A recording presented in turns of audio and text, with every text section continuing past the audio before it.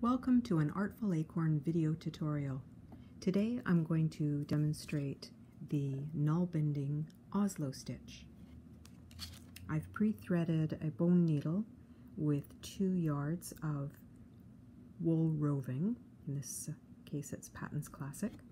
And I'm going to take the tail and create starting loops by wrapping the working yarn twice loosely around my left index finger.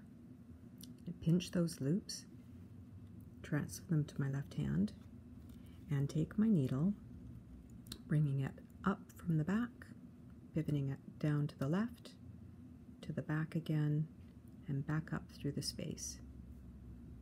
And that creates a figure 8 on the needle where I'm going to plant my thumb. So I'm trying to achieve a V shape here with the needle and my thumb. The yarn always goes down in between.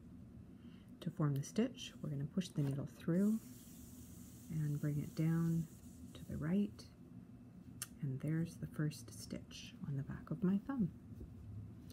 I'm going to pick up one of the starting loops by pushing my needle away from it, pivoting, and then coming under the loop on my thumb and the working yarn, slipping my thumb out and pushing it back up. We're back to that V shape with the yarn down in between. Push the needle and bring it back down to the right again.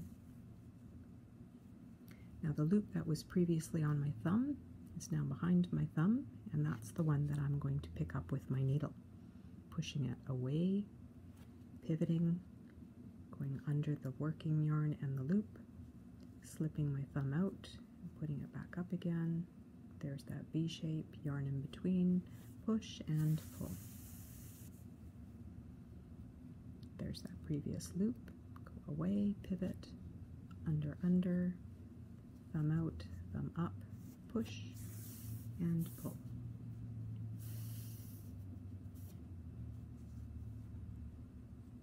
Away, pivot, under, push, and pull.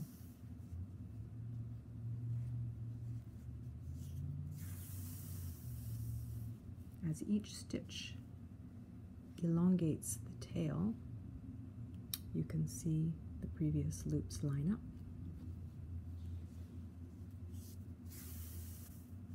Once you get some muscle memory for this stitch, it'll go quite quickly.